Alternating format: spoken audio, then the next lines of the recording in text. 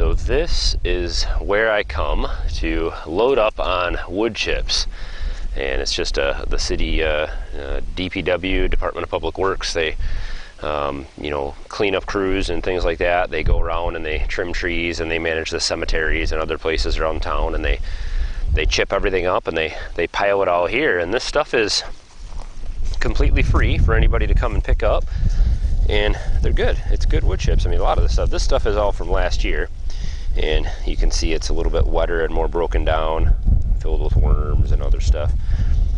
This is great for our garden.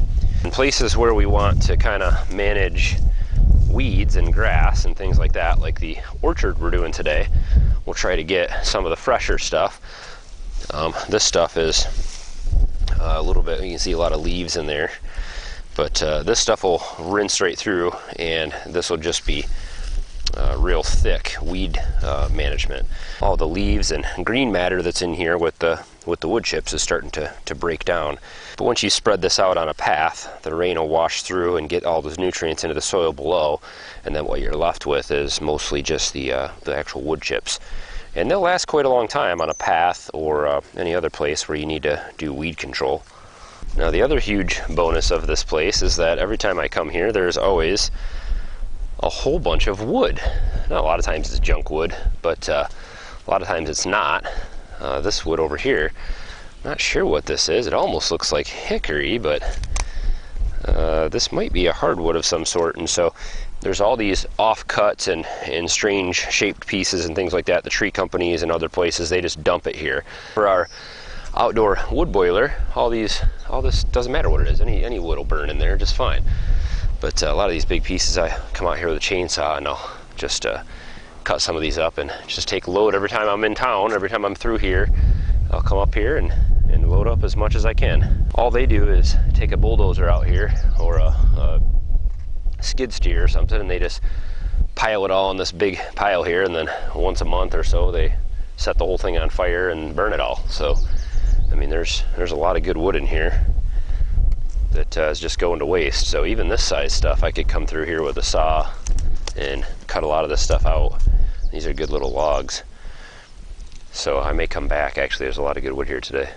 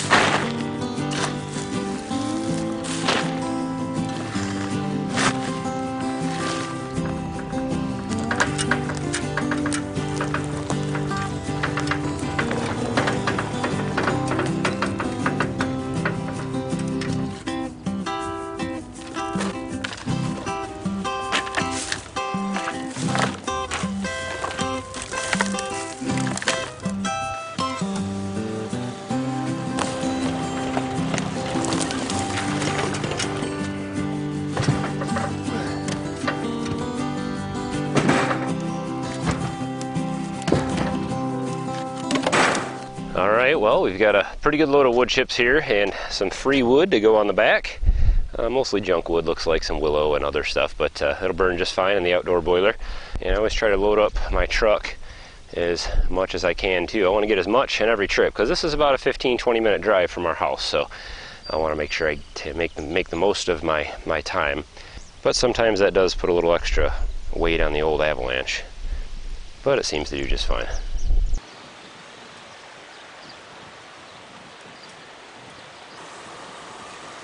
Well, we're back from the DPW with all of our wood chips, and so this is the area where the majority of them, probably all of them, I'm not sure if I have enough to do anything else or not, but I've got this this orchard row here that we've just planted yesterday. My wife did actually. First spot we tilled up with the tiller, and so we've got a nice fresh patch of hopefully area that doesn't have grass. And this spot was just tilled up yesterday with our new tiller, which Just ate a bug. That's gross. The dog has no idea that that's wheat that she keeps trampling. Remy, come, get out of there. Stay out of there. This is the orchard row. We're going to start an orchard here. Every year we'll buy maybe, you know, 5, 6, 7 more trees, and we'll do another 7-foot patch and just keep expanding the orchard, maybe over 5 rows of trees or something like that. So this is our first patch here, and I just ran the tiller 4 passes, so 1, 2, 3, 4, and that's where it's at right now. And all that did was basically dug down about maybe 2 inches, maybe 3 inches in some spots, and just ripped all that grass out and killed all the grass off. That's all I care about. The next thing I'm going to do is just take all this fresh wood chips, and I'm going to put as much on there as I can with what I have.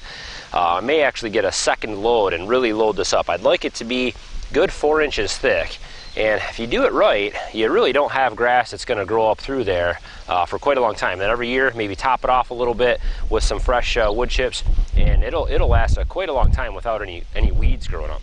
But we're also going to do a cover crop that won't be spreading too much this year, but by next year and the year after, it's going to cover in this whole area, and so we'll talk about that here as well. But first, I have a lot of wood chips to unload, so I better get to work.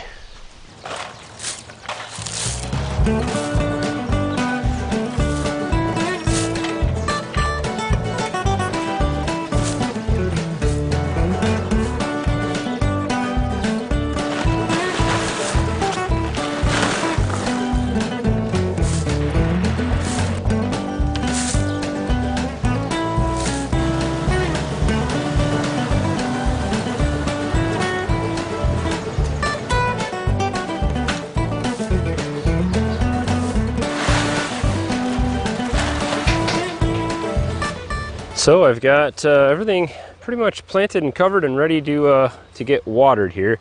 Nice thing about the wood chips is that they'll hold the moisture around these trees real good, and around especially the top roots, which are real fine, especially when you just get them from the store, from out of their pots. But what I want to do is I want to plant something that's just going to cover this whole area down here, something really low growing, and something that spreads on its own. And my thought initially was strawberries. I would love to have just a huge patch of strawberries right underneath the fruit trees, and I don't care if we step on some of them or whatever when we're harvesting. It doesn't really matter. So strawberries will grow and spread, and they're almost like weeds. They just do really well that way, and then that'll also help to prevent grass or anything else from growing up in this area as well. Let's see if I can transplant some of our strawberries out here. Let's go take a look at our little strawberry patch. Okay, so here is our little strawberry patch in front of our house, right next to the wood disc path and the invisible trellis. I've talked about these before. These are a June bearing strawberry. They just bear strawberries once a year. They were given to us. Somebody gave us like 5 or 6 plants 2 years ago, and this is what it turned into just in 2 years. So 2 growing seasons.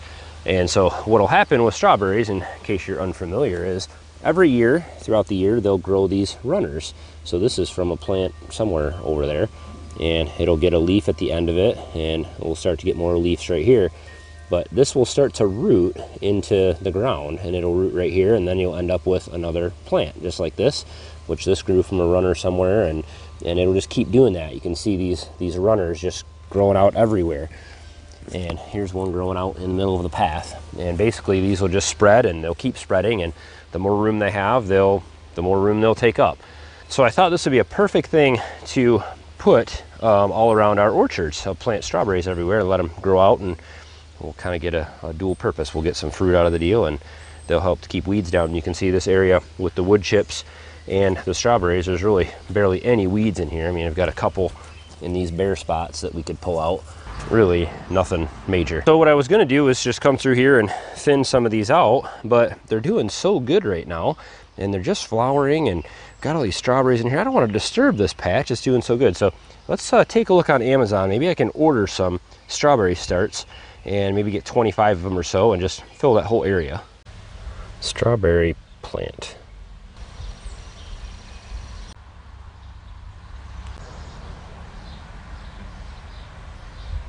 Okay, well, reviews look good, so let's go ahead and order these, and we'll get these planted as soon as they come in.